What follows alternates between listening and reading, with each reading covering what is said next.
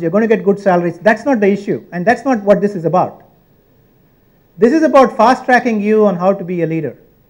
Hopefully I'll leave some seats today, because nobody talked to us when we were in IIT like this, because we didn't have too many alumni. Okay? Execution. You know, you can go from vision, but it takes a lot of planning. Process. Depending on the culture, and India is one of them, we are not very good with process. Example, you go to the restroom, there's no toilet paper. Why? Whoever was supposed to do their job didn't do their job. But whoever was supposed to manage that did not have a process. It's two-part. It's two-part. How many times when there is food, we all rush to the table? At the same time, the person who is serving the food does not announce that there's enough food for everybody. Please stand in line. So it's really two-part. Okay, so you have to have process. Tenacity. Execution will always falter. There will always be problems, but you have to go at it and go at it and go at it. You're getting the idea, right? Entrepreneurs do this. Excellence. Never do anything that's not world standards. It's a waste of time and your intellect. You get it? Just think about it, right? The guy who said that toilet cleanliness is contextual for the Indian games, whatever games that was, Commonwealth Games. What an idiot. What an idiot. He spoiled the reputation of the country. So the fact that he's even thinking like that is stupid. And he brought the entire nation down with one statement. So don't ever compromise on standards. Ever. And always ask yourself, what are global standards? Today you have visibility to global standards and global, whatever people in other countries achieve through television, through the computer, and so on. So be curious, figure out what it is, and don't compromise. That's how the top companies in India also were built. Oberoi was that way. The Tatas were that way at that time. Okay? Otherwise you cannot build a nation. So the question then comes for all of us, am I a student of leadership? You need to ask yourself, what does that mean? Any guesses? What does it mean to be a student of leadership? Say it again loudly. Learning new things, yeah? Yeah. So we're going to go through an exercise, okay?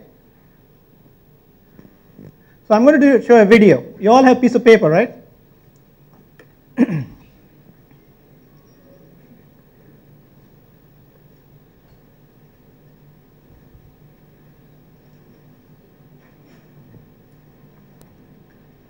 Write down what you're observing.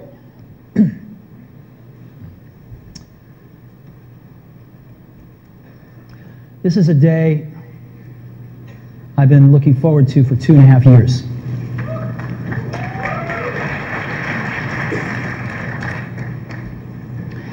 Every once in a while, a revolutionary product comes along that changes everything. And Apple has been, well, first of all, one's very fortunate if you get to work on just one of these in your career. Apple's been very fortunate. It's been able to introduce a few of these into the world. In 1984, we introduced the Macintosh.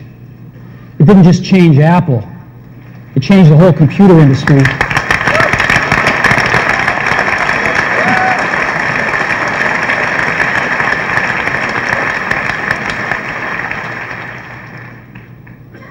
In 2001, we introduced the first iPod. And it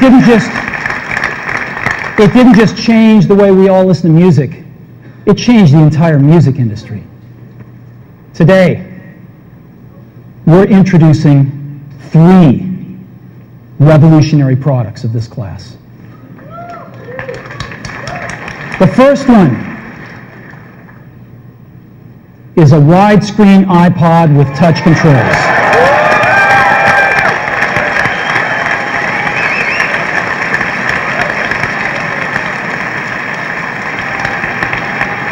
The second is a revolutionary mobile phone.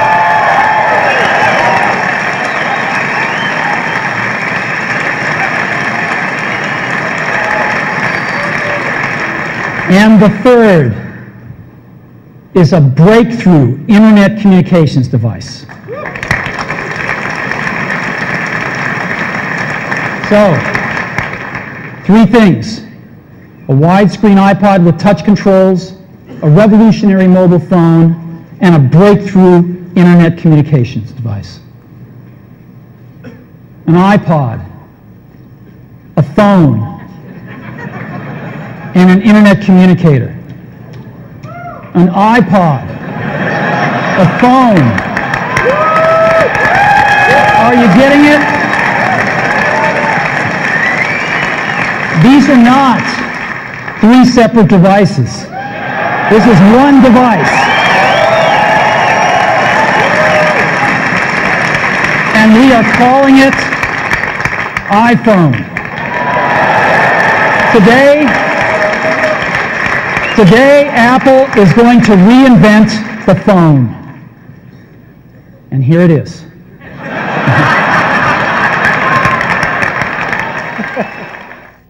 Did you guys get it?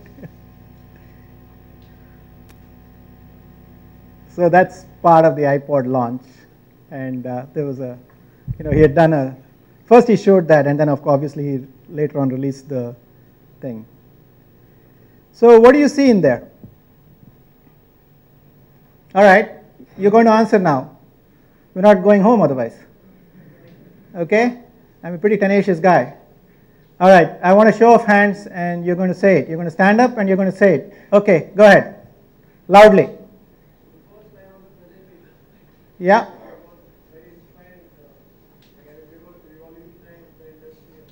Right. Right. So he was inspiring. Fantastic.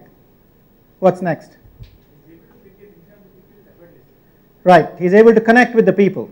Notice how he said 3 times, a phone, this thing, and he says, you get it. So he's making sure. Notice the number of times I tell you, energy, energy, and I'm waiting for you guys to connect. Okay? If you want to sit in the aisles, that's fine. It's up to you. Okay? What else?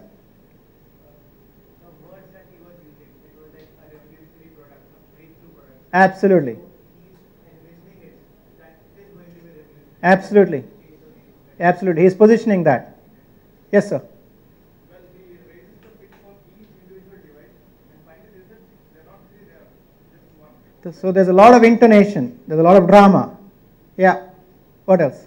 He was building up for the product. First he told about the Mac, then he told about the iPod, then finally he told about the iPhone. Correct. So he made a general tone that it will be repetitive. Absolutely. So he told a story and he created a continuum and a timeline. That's the equivalent of a Facebook timeline. Yeah, on the side.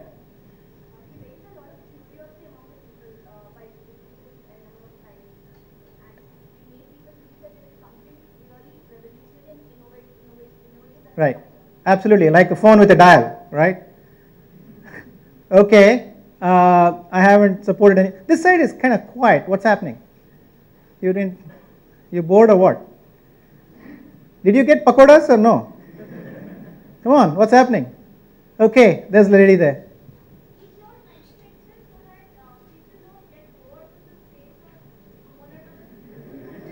Okay, is it better than mine or it's not so there?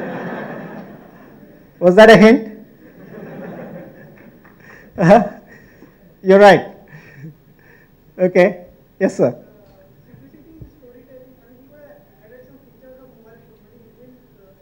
Correct. So you're getting it, right? How many of you have seen this iPod launch? I have a point to add. You have a point to add, please. I think he has taken his personal vision and made the world see his vision and expect the iPhone. Absolutely. He's communicated his vision to be the world's vision. Absolutely. Absolutely. One last one. Go ahead. He wasn't selling a product, he was selling the whole experience. Right word. Very nice. So this presentation was not really the making of the iPod, the history and all that. It's really about the way he presented it. And remember, the topic was, am I a student of leadership? So what attributes of leadership in the wheel were you picked up? One of them he said, inspiring. What else? Communication, storytelling, vision. So you see how these things manifest. Now let me ask you a simple question. Steve Jobs is very gifted, not like me.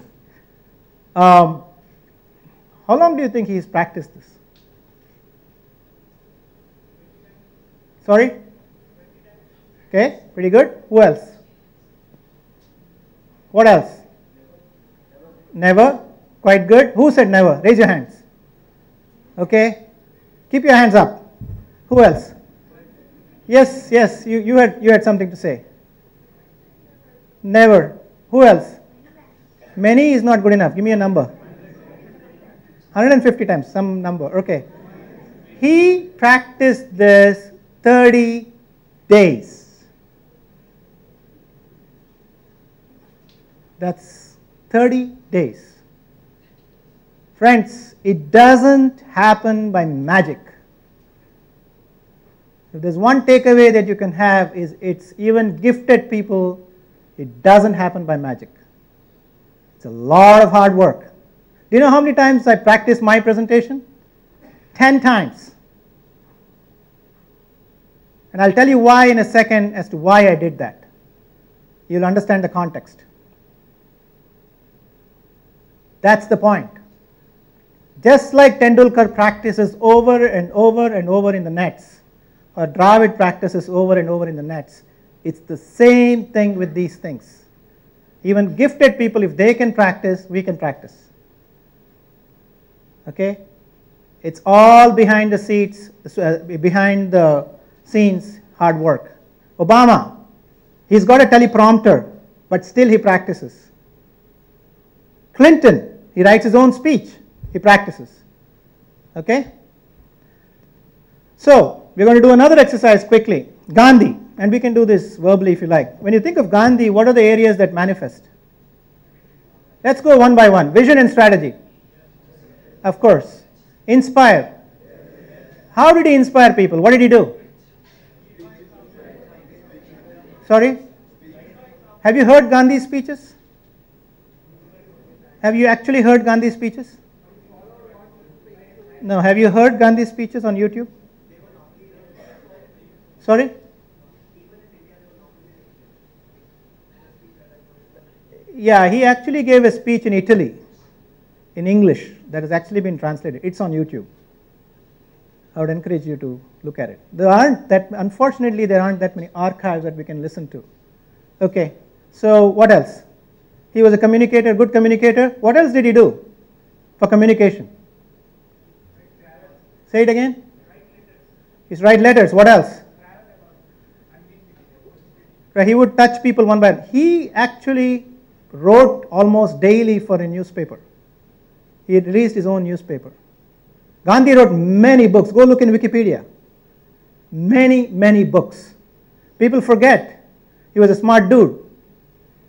He was a very, very smart dude. He was a lawyer. We forget that. We think he's a saint. He was a shrewd lawyer. He is no different from Obama, no different from Clinton, no different from Hillary Clinton. They have all used the power of communication, the gift of the gab, as well as the ability to write.